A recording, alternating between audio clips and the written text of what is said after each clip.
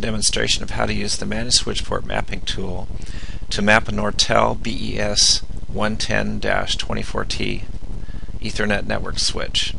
Right here you can see that I preset the IP address of the switch and its SNMP community name.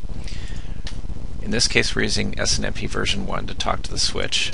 I've also preset the IP address and community name of an HP printer that is locally available. We use this information to gather ARP tables from the HP printer as well as from the switch and the local ARP table of the computer.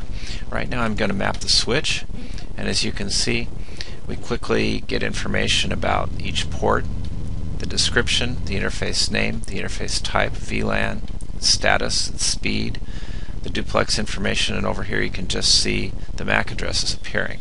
In a moment we'll see the report that appears in the web browser, and here you can see the time and date of the report, information about the switch name, its description, serial number, and if you move on down you can see the number of active interfaces, and we can see information about the spanning tree,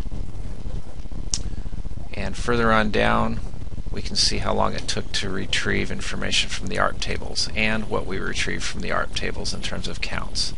So let's go back to the switch port mapping tool and look a little further, and here you can see the MAC address is attached to that port. In this case we're only using one port as a demonstration, and we use ARP tables to map the MAC addresses back to IP addresses, and then we map the IP addresses to host names, and we get the interface manufacturer from the MAC address. Over here you can see the spanning tree protocol information. Of course you can right click in here and get properties of the switch, get various sets of information that you can export if you wish, and you can change information in the switch if you have the right community name. Of course you can also search in the results.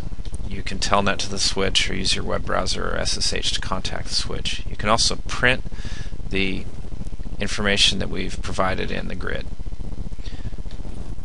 That's how you use the Managed Switch Port Mapping tool to map a Nortel switch.